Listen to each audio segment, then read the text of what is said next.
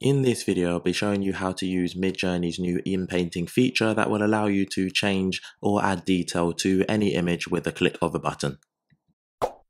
In order to access the Inpainting feature, make sure you have the remix mode turned on, which you'll find in your settings by just clicking /settings.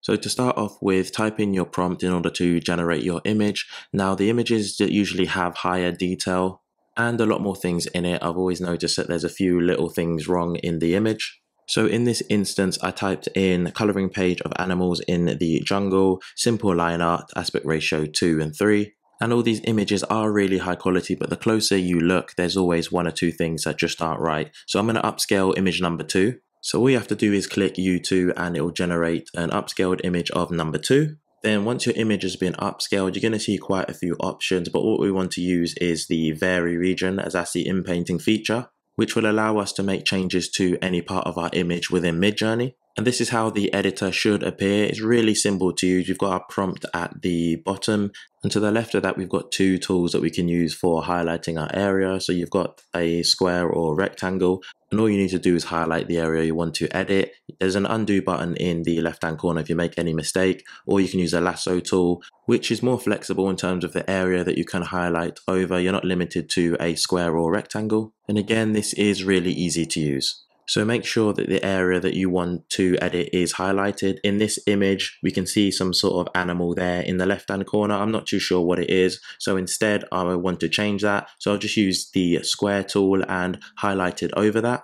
After this, you don't need to keep the prompt the same. You can actually delete it as we're only editing part of the image. And I would like to have some flowers and plants there. So just type that in and then click enter. Then what it will do is actually generate 4 new images from you based off that prompt, and then you can just choose the image that you like the most to upscale, but at least we can see in all 4 images that the animal has been removed and replaced by flowers and plants. So this is a great tool to use, especially when you have strange things appearing in your coloring pages. And you can see how the upscaled image turned out below, so I'm happy with that. You can also play around with parts of the background. So let's say I wanted the river to continue.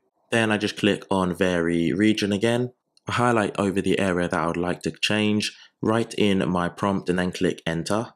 And it generated me these 4 images. Now it doesn't always do the perfect job, but in most of the images it's at least tried to follow the prompt. So we can see, especially in 3 and 4, we can see that the river is flowing a little bit more. And I've chosen to upscale number 4 so you can see how that turned out. So I'm really glad that Midjourney's added this tool, as it just adds so much more creativity to our images. So I just decided to continue mess around with this image, and the next thing I wanted to edit was the birds in the sky. And just follow the exact same process as I've talked about before, and these were the images that it produced. And this is what I mean by the results aren't always perfect, but this tool will definitely get better.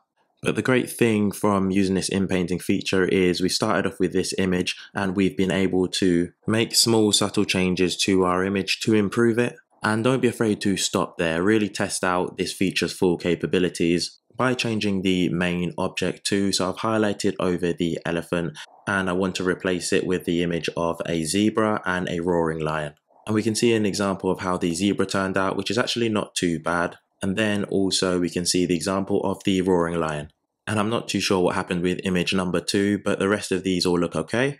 So definitely go play around with this tool. You can see the image I started with, then after a few small changes, and then when I wanted the zebra, and finally when I wanted the roaring lion. So this is a great feature to use when you have part of the image that you want to replace with something else. However, if you specifically just want to remove something, it doesn't quite do that yet. But if that's something you want to do, I've got this video using the magic eraser tool and Canva AI that you can check out.